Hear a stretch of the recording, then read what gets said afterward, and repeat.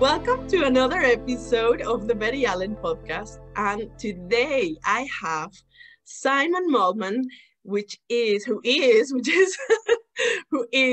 a local author and a great friend.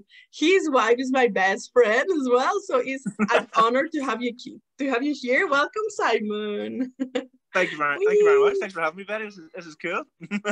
Oh, thank you for being here. So today I haven't actually organized too much this interview because I really just thought it's better to let it flow because there's nothing better than having like a wee chat and just talking about what we're going to talk about. So I'm going to ask you whatever questions come up and we'll see. So first of all, no holds barred. If you can just introduce yourself for the people that don't know you.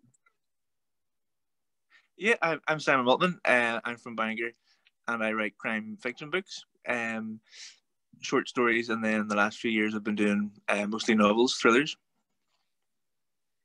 And who are you? Do you have any kids? Who am I? In a really deep way. Well, I'm married, as Betty said, to one of her best buds, and I've got two wee girls, Eve and Lila, who hopefully are being put down to bed at the minute because I went and escaped off so we could record this. So it's it's good. It's good timing having a night off. I know. So they might be in bed now, but they're probably running about trying to avoid it as usual.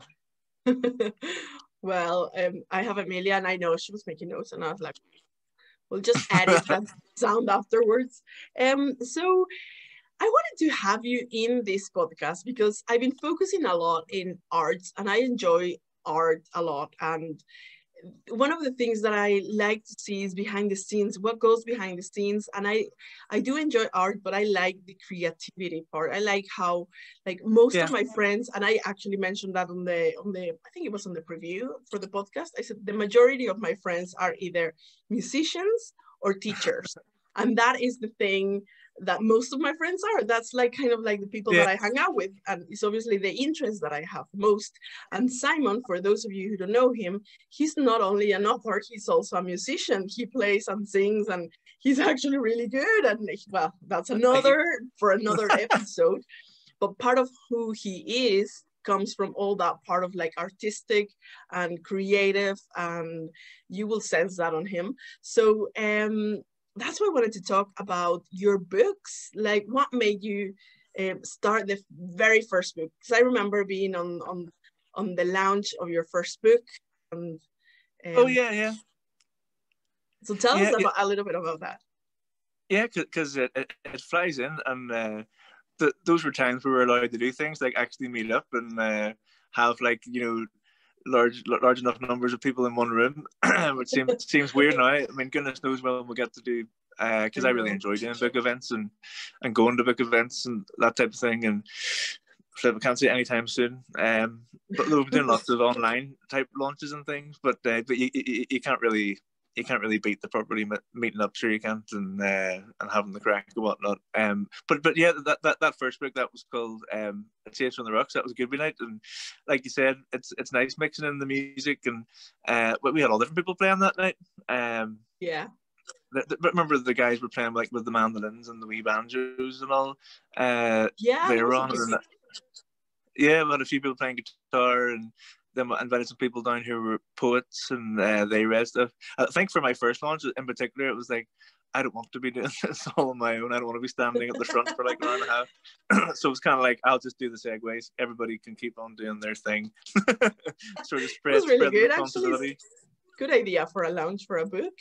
So tell us, how many books have you written so far, and how many? This is a good question. How many have you written during lockdown, during COVID? Oh, well, I always have to put them through my head to try and work out because I do forget. The novels, 9 there was or first 10. two, they were together, and then there's a third one, 3, and then 4 or 5. So the minute I've recently finished number 6. So I'm looking to sell that to a publisher at the minute, and then I'm working on. I just started a new one actually there last week, so that'll be novel number 7. But yeah, fun enough during lockdown, because usually I would have a book out, sort of roughly a book out a year, sometimes maybe a few short stories and anthologies and stuff. But just the way it worked out with timings, I I had a book called The Mark, and it came out in the first lockdown in March, and then my second book this year called Witness, it just happened to get launched later in the year, and it came out in the second lockdown there just before Christmas. So it must be my thing now. I have to launch a book every time there's a lockdown. That's a great way to spend lockdown, I suppose. Some people maybe have been like being more creative as well and finding things that they didn't do before. Yeah. And during lockdown, we've been doing it. Not me, because I was really busy during lockdown. I wish I was. But tell me, how many books have you read that are, because it used to be only, I was going to say science fiction, but it's not science fiction, it's fiction, crime fiction or crime? Fiction, yeah. Yeah. And also novels. Just correct me there because I can't remember. No, yeah. No. It's all really under crime fiction. You know, some of them are more sort of thrillers, or some are maybe more sort of whodunit mysteries and whatnot. At the minute, I'm doing mostly thrillers. I suppose because, you know, personally, I mean, like within crime fiction, I like all different sort of subgenres. But at the minute, I'm particularly enjoying thrillers, and a lot of people seem to be really into thrillers, and maybe it's the escapism. And serial killers are really popular at the minute. There seems to be like a million serial killer movies and from Dexter or something. They started to go like really, people really like that sort of like thrillers and murder. Yeah, I mean, there's mysteries. There's all sorts. So yeah, I mean, the one I just finished is a serial killer novel I hadn't really done before. So hopefully that was good timing, because I started writing that before there was this sort of boom. But we'll have to see if I get it sold anytime soon. Here, I have a deep question, and this is probably the question that I really wanted to get from you in this interview, and is, where do you get the ideas from? How do you get inspired on any sort of book, even when you started the book, and you, like any artist that gets stuck sometimes, and you just have to improvise, or you just have to, or get stuck and like, I have to keep going. And so where do you get the ideas from? Well, you know, it can be any little thing, and often there's just little germs from all sorts of different bits and pieces. And in particular, the things that end up being scattered throughout a novel, I find it's literally if you happen to go to different places, or you see something, or you see an interaction in a family, or you're listening to a certain type of music and you think it might work, or maybe you're watching a movie and you think the kind of environment will work in a certain scene. But overall, the idea, like for a new novel, sometimes it comes really very quickly, and it's my favorite part of the whole process, because it's the most exciting part, and in a way there's no pressure, because you know, because if the ideas are sort of coming through and you get a couple of ideas, think, oh, that could work, and then if fortunately, even if you're just in the shower or something and all the different ideas come, I mean, I would never have a massive idea for the full novel, because you couldn't really envision the whole 80,000 words. But there's some writers who literally just get a wee idea and they just start. They don't know where they're going at all. And I don't really do that. I did it more in the early days, but now I much more prefer spend a few weeks or a few months roughly planning it out and just letting the story sort of go in the directions. I mean, it still changes a lot when you write it, and it's still obviously very enjoyable when you're doing it, because you don't know quite what it's doing. But I mean, like the one I just started there, it came very quickly. I was watching something on TV. I better not say what it is, because don't say it. But I got the idea and I thought, well, what if this happened? And I thought, oh, will that work? And then that just feels really exciting to me. And I would get my notebook out and start making notes and think, oh, I could do this. And then, and that's what I've been doing the last few weeks. And even I've just started writing it, but a lot of the time is more I would be making notes and doing a lot of research. Like I'm starting to set a couple of books in New York, just to find that I've been writing more high concept thrillers, so they're more like bigger ideas, bigger sort of characters. So it needed a bigger sort of place to set them. But I haven't been to New York, but if you can't write about New York, you can go to Google Maps and just walk on the street. Oh, I'm on Google Maps all the time. I've got big street maps to pull out, and a guidebook, and I'm forever talking to people about New York. And then even just watching New York set movies from all over the decades is actually useful, and just noting down stuff. But I think if you can't write about New York, then I couldn't be very good, because you must be able to describe it. I mean, to a certain degree, you would hope, because it's so much embedded into the culture and everything. but also I suppose, you know, I'd shied away from that before. I only ever used to write like the first 6 books all set in Northern Ireland about places I knew. But I sort of thought you don't have to do that. I mean, science fiction writers just make stuff up completely and you know whatnot. So, you know, I think you can do that. Although if the Arts Council want to send me on a free trip to New York, that would be fine too. That when it comes anytime soon. I remember there's a lot of ideas that comes to mind, especially whenever I was like really young. I used to like Paulo Coelho. I don't know if you heard of him, but he's more like, I don't even know what sort of writer he's. I'm not a fan anymore, but he used to be very focused on like religion, but like there was a lot of things. He was such a good writer, I thought, that he made things very believable, that you will be like, you know, when you're watching like a science fiction movie and you're like, oh my goodness, this is so real. And I used to enjoy that. And the other, there was another author, there's a book called La Rayuela, which is in Spanish, but it's kind of like the idea of, I don't know if you see Black Mirror Bandersnatch, where you select your story. So you can either, he starts with like, you can eat Frosties or cornflakes or whatever it was. And then the story goes completely the other way. And then there's like 5 endings. That to me is like epic. Like how can someone write a story and then you move through the pages and then go back and forward depending on the story. And it all makes sense. That seems to me very complicated. And the other thought that came to mind whenever we were talking was, talking about crime and all the ideas. I was like, oh my goodness, me being from Mexico and seeing so much crime, we don't have that many like rules in Mexico about newspapers. So you see the newspapers, you're walking past and you see everything, everything that is possible you can think of. They don't even hide it from you. Like it just, and it gives people ideas. And I'm like, oh my goodness, this is terrifying. I was like, this would be a great idea. I can tell Simon all these things because some of the things that come, like for example, something really, really scary, kind of like burning a person, burning down, you need like to have certain degree of like the heat has to be a certain degree. So you can be like, oh, that person burned into a fire and is in ashes. No, that can't happen, you know, like, so you kind of like, you try to put some of the reality or no, and I see that in like TV and stuff. But like you say, like, that's part of the creativity. Like you can invent streets or make up stories and sort of like. Well, because it's funny trying to get a mix, because when I'm doing things like that, like even at the minute I was researching, there's a character who's going to be in prison in New York, and I was researching that last night. But I found that lots of different prisons in New York, they'll only have certain people there, and they'll only be for certain periods of time. So I have to find like the right prison who he would be likely to be in, or where he would have likely to be in sentenced. So I do quite like getting those details right. Although I also don't mind sometimes just making up random streets or bars, because you can do that too. But people can get very sniffy if you get small details wrong. I can't find that bar. Where is it? yeah, exactly. And people get really annoyed if you describe like their town wrong and stuff. So to a certain degree, it's one of the reasons that, I mean, I quite like police procedural TV shows, but maybe I don't read as many police procedural books. I mean, there's a lot of good ones, but it's not particularly my thing. I prefer thrillers with different protagonists and different things going on, and that's what I tend to write. But it's also partly because I'm just afraid to do a main police detective, because I know that I would get it wrong. You know, there are police things happening in my books, but they're not usually the primary character. Because then people can get very difficult as well if you don't keep up with exactly the way the interview should go and the exact way the protocol would be followed and who reports to who and all that stuff. So in a way, I don't want to get bogged down in that. I prefer coming up with a story and you just keep going.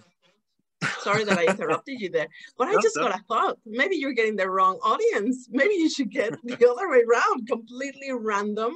That's why people will like you, that sort of stories, because it's like, God, this doesn't make sense, but it's brilliant. Because my idea, obviously, this is obviously my opinion, is like, see the stories that are really like, there's a lot of law, like American law, for example. And so that they're very, I don't know if it's like, for example, How to Get Away with Murder. I love that show.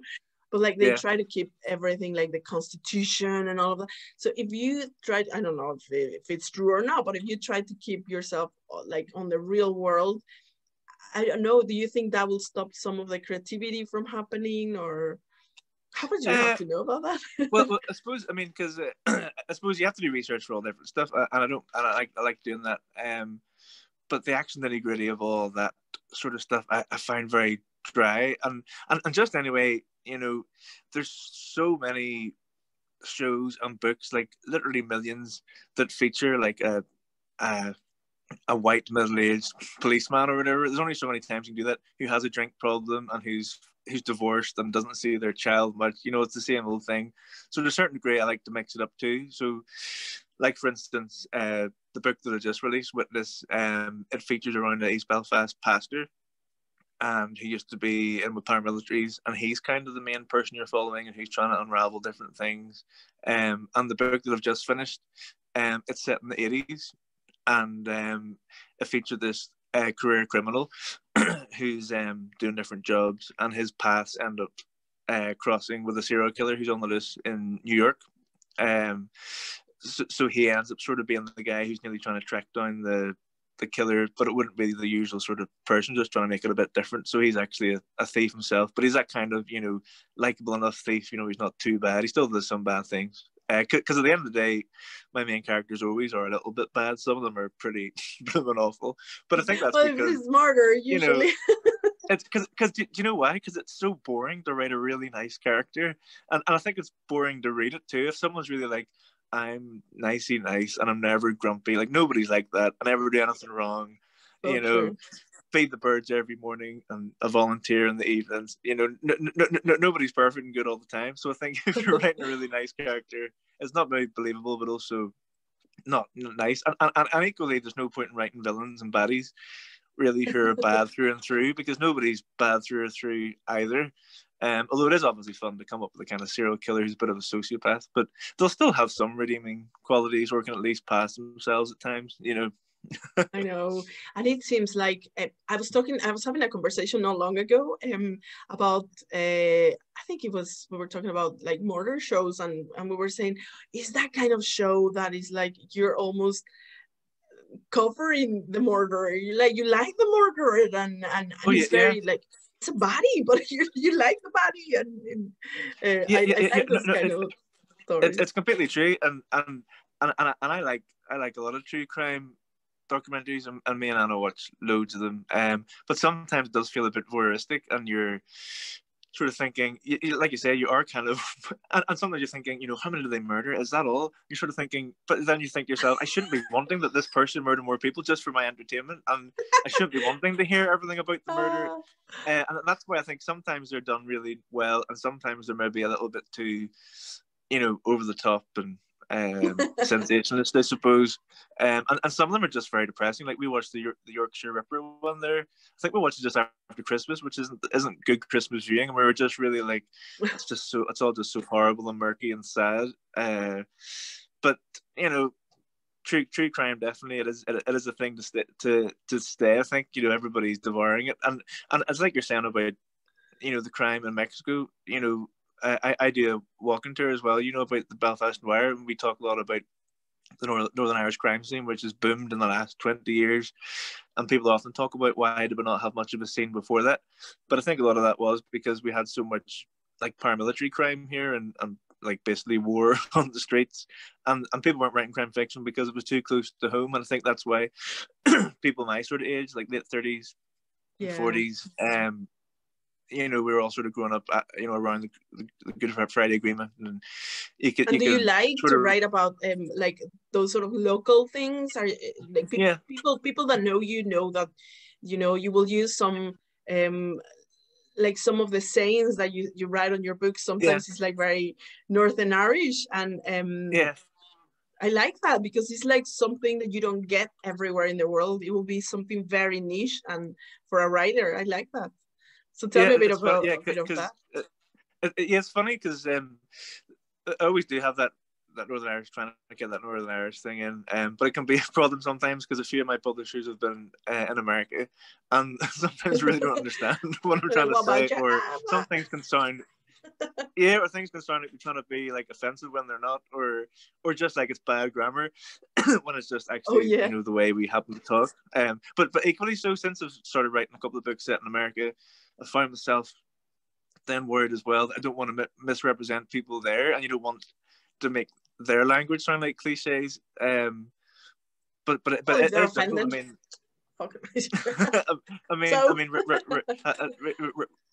I suppose the actual writing dialogue is really good fun. It's a fun part of the books, and I suppose it's trying to make all the characters sound different, so it's realistic. yeah. So obviously on a page, you're not seeing facial expressions. You have to try and get all that across. You're not seeing what people are like. You have to be able to describe without boring people, what the person looks like, and hopefully little signs of their body language without being too obvious. I suppose that's the whole trick of writing to engage Oh with my people. goodness. That way, My brain right now is going like, imagine a crime book about a crazy Mexican coming to Northern Ireland and saying well, things in Spanish, in Mexican Spanish, and blah, blah, blah. Oh my I might, goodness.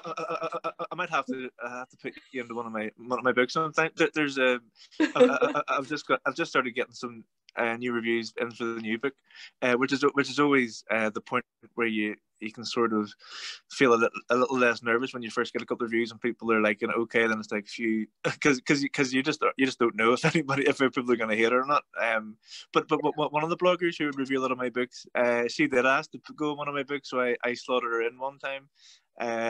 She really enjoyed it. She was very pleased. Oh, that's Although good. I turned her into a one-armed barmaid, I think, if I remember. I can't remember. I think she got killed off too.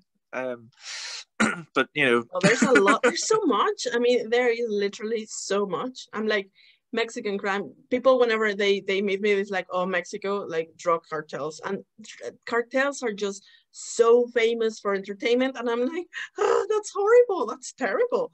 But it yeah, entertains people. So, and like, why not? Like, why not? It's just yeah. an option. So you can always have it there. Oh yeah, sounds good. I mean, it's definitely something that it's always in the back of your mind too when you're writing that because there is so much sort of criticism of books now, and everybody's got an opinion, obviously, and there's so many places for people to blog and leave reviews on Amazon and Goodreads and everything. That you do have to be careful in a way when you're writing things, because it would have violence and murders, but hopefully, I try and purposely not make it gratuitous and you don't want to be like sort of like killing, the kind of cliche like killing young girls for the sake of it. You don't want to be doing that. You don't want it to be really horrible, but I wouldn't write like really horrible stuff in a way. But it is a tricky one. Yeah, I just think that I think this is obviously a very personal opinion, but I think that even the most evil person in the world has something good on them. Like Yeah, they might be just looking after their family, and maybe they do all this crime, or like these happen a lot in Mexico, and that you might think, oh, he's a really, really bad person, but they care about their family. Like I said, there's something in the yeah, story that you can always find, and it doesn't have to be completely destructive or violent or, aggressive or anything like in a negative way. It could be like a yeah. positive Which way. which is it's always the fun part when I'm trying to work out who a character is as you're going, Yeah.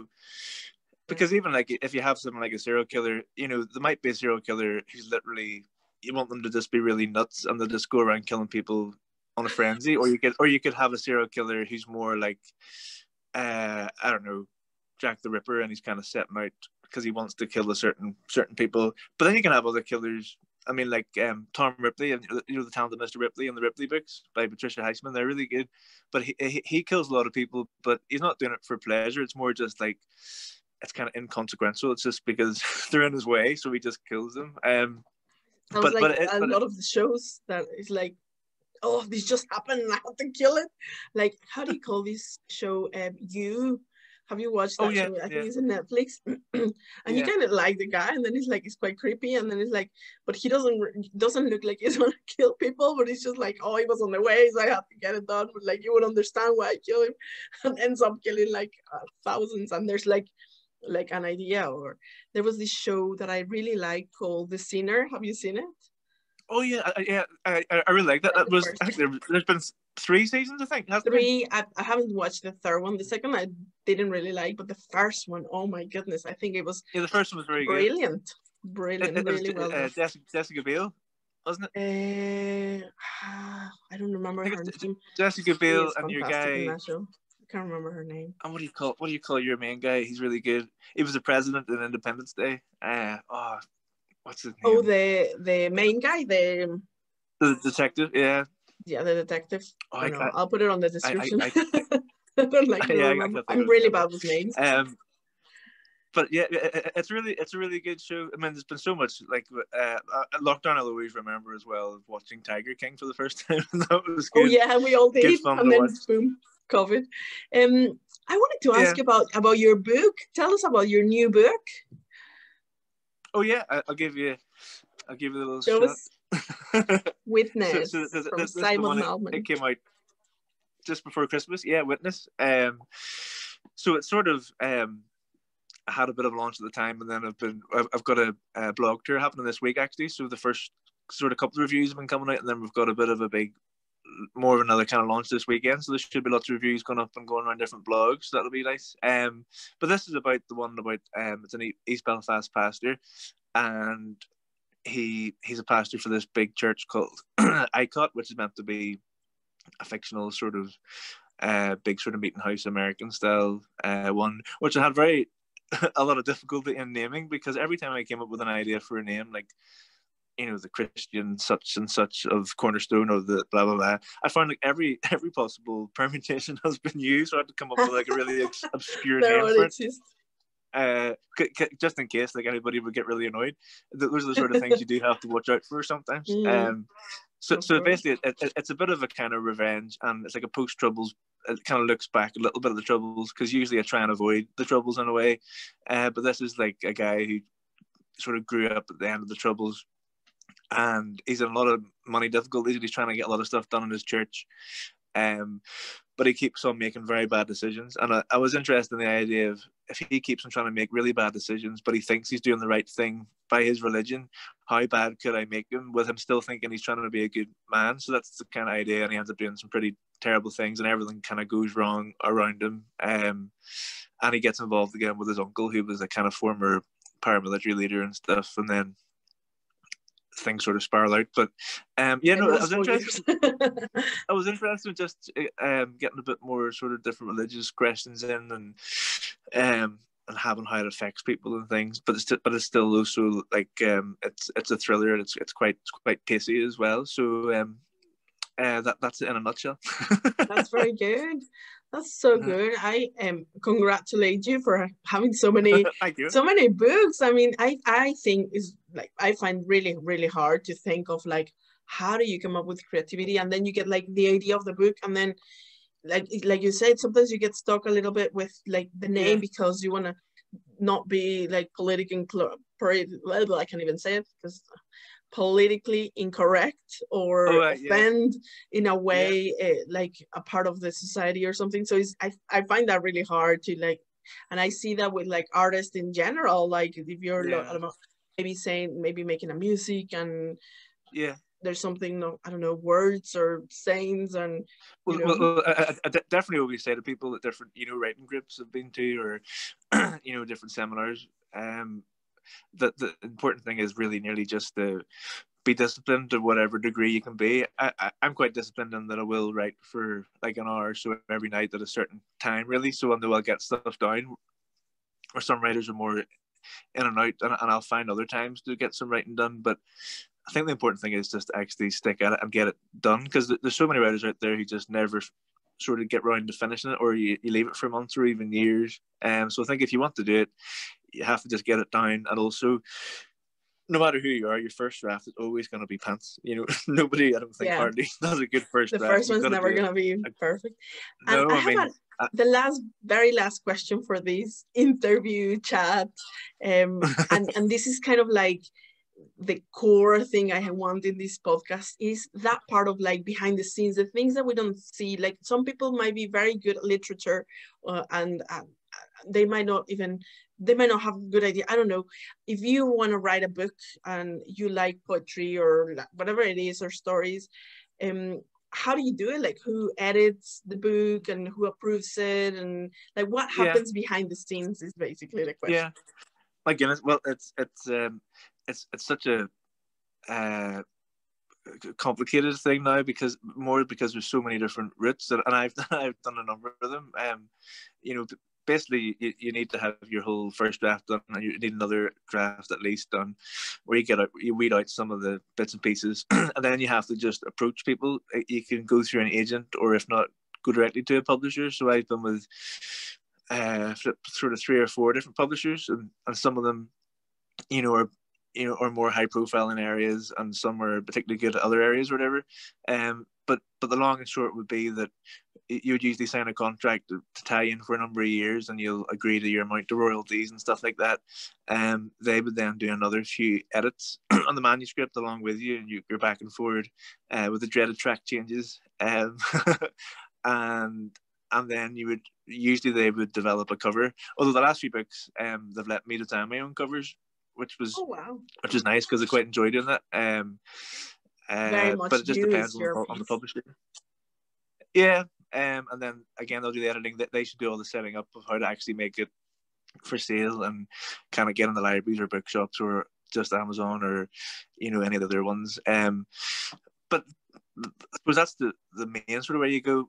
But it really depends on the type of publisher. Some publishers would have quite a big team. So again, some of them might be doing more of the marketing and social media, and some of them will do things like go and get you interviews. But there's always notice, particularly now with any art form, you have to be out there on social media and doing things and trying to, engage with people and get people interested in the books. And you'll always have to do a lot of marketing yourself. But if you're lucky to get with a bigger publisher, they'll do some of that and they'll set up interviews. But you have to put the work in for actually getting in touch. And also, you're never going to get signed right away. You have to know that there's going to be tons of rejections along the way. I mean, even big writers still get rejected for anthologies and things, and sometimes get dropped by publishers. So you're kind of never out of the woods. So I think you do have to develop the thick skin, and you just know that's part of it, and that's just the way it is. but then but hopefully, if you enjoy doing it, then you should definitely do it and get in touch with other writers, particularly like we've got a great writing scene in Northern Ireland, and obviously we can't all meet up at the minute, but There's a everybody's lot very of artists supportive. in Northern Ireland. It's Yeah, amazing. So yeah. many and In so all much different quality. spheres. Yeah, no, very much so. Yeah, and I was thinking about your books and other people that have wrote books, and if you read a book and it's a really good, I remember I used to love reading Harry Potter, for example, and whenever the Yeah, movie come up, like it's like the movie is not, it doesn't make justice to the book. The book has so much detail. yeah, Of course, when you're reading, you just go through so much detail, and I just think that in your mind is better because you make it the way you want to be. So sometimes I think the yeah, books can be more fulfilling, more rich than a movie, which I yeah, am a movie addict. I love movies. But whenever you read a book and then watch the movie, sometimes it's like, oh no, it doesn't make. And when you're the yeah. writer, No. It's true. It's very seldom that even movies that I mean, there's some movie adaptations are great, like Misery or something like that. Do it real justice, but they still tend not to be as good as the books. usually. Well, thank you so much. I don't even know how long we've been there, but I feel like I've been Thanks for keeping having you me. for so long. So Oh no, not at all. but thank you so much for this interview. And I'm going to put all your details, but where can people find you if they want to follow you on Instagram or Facebook or a website? I don't know, any blog or any information you want to give Yeah, us? yeah. On Instagram, it's just I think at Simon Maltman, and I think Twitter's at Simon Maltman, and on Facebook it's Simon Maltman Crime Fiction, and then there's a blog as well. You can search for it. It should pop up, and then easiest place to get the books are the likes of No Alibis locally, or Amazon. You might have heard of that. There's some I've wee seen them in company. I Amazon. think they're doing okay for themselves. Yeah. If they want to get your books on, can they get them in? I actually don't know this. Amazon around the world, or is it just in the UK? Or No, it's all your local countries, so it's all the different countries, and the reviews and things are all up in Goodreads too. Um, Yeah, and then obviously the ebooks and whatnot, depending on what people are into. We'll put the details anyway on the description on YouTube and on all the podcasts anyway. Well, thank you very much. I won't take any more of your time. So thank you, and I will see you next week. Thank you, Simon. Thanks for having me. Hopefully we'll get a coffee in the near future. We will. Bye-bye.